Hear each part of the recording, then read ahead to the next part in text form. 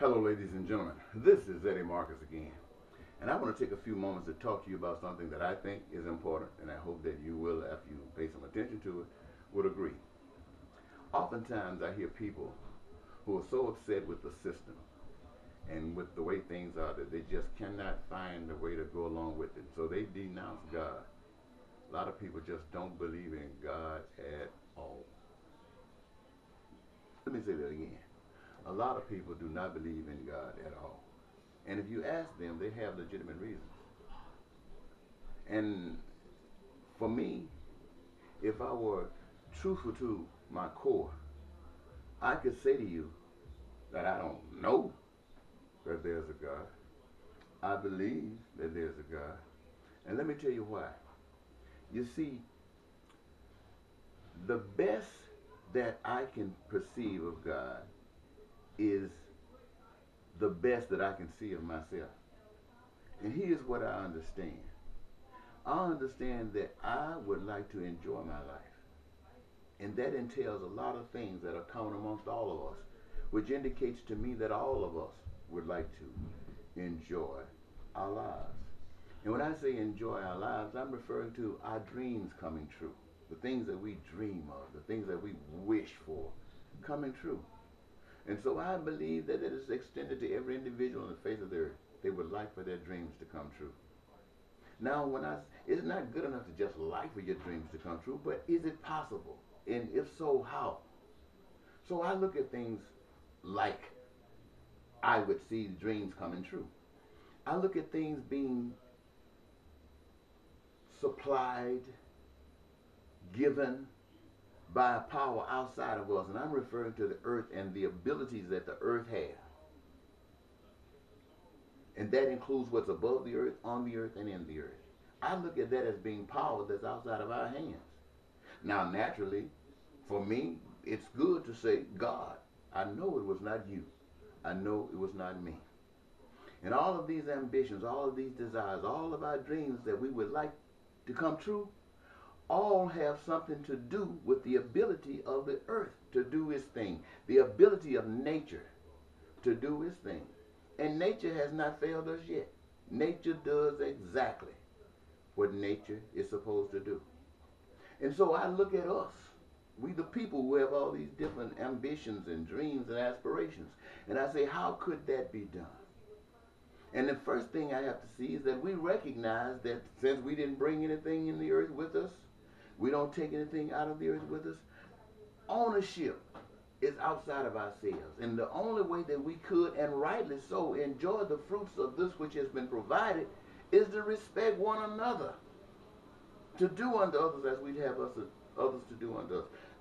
In that way, we, the people who are already creating from the resources all of the things that we dream about, we're already doing it. So what we need to do, according to my aspiration and desire, is to remove that which keeps us from getting it. First of all, we would think it's the money, because without money we can't get it. So we would say we remove the money. To a lot of people that sounds crazy. So we might want to step into it a little bit deeper, wherein comes the expression do unto others as you would have others do unto you. And if you're doing that and you see money as being a problem, then it would be no problem no longer, because you would get rid of it.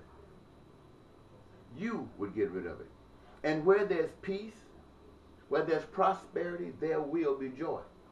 But at the same time, I want you to know that in the middle of this peace, in the middle of this prosperity, in the middle of this joy, there might be some motivation for an individual or a group of groups to decide to disrupt this which we call dream maker, because their dream is to have more.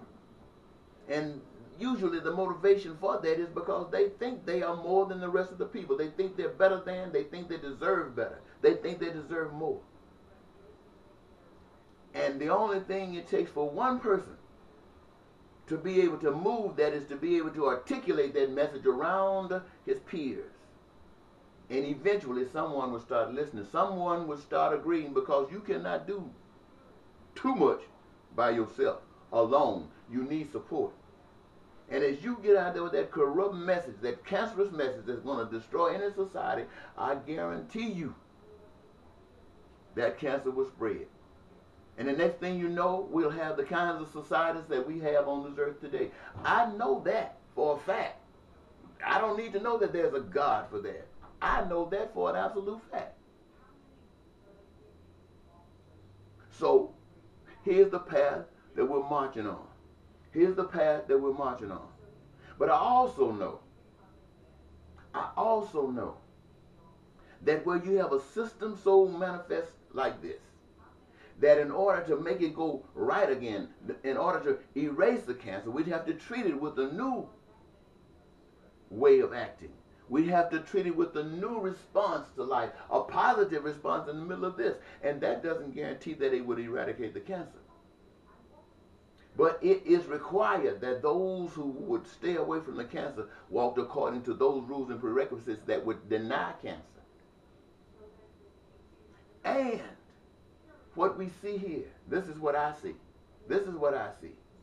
A society where you got people who want the peace, the prosperity, and the joy.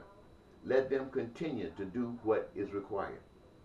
Those who do not want peace and prosperity and joy for everyone but for themselves, let them do what they do. Because I know that this process will separate us. It will separate the wheat from the tare. Now, they might be growing together right now, but it will separate them. And the wheat will end up in one place, and the tare would end up in another. And those who love peace and prosperity will live with peace and prosperity and joy. And those who don't will live as they have chosen to live. So I see that as a process that's taking place in this earth today.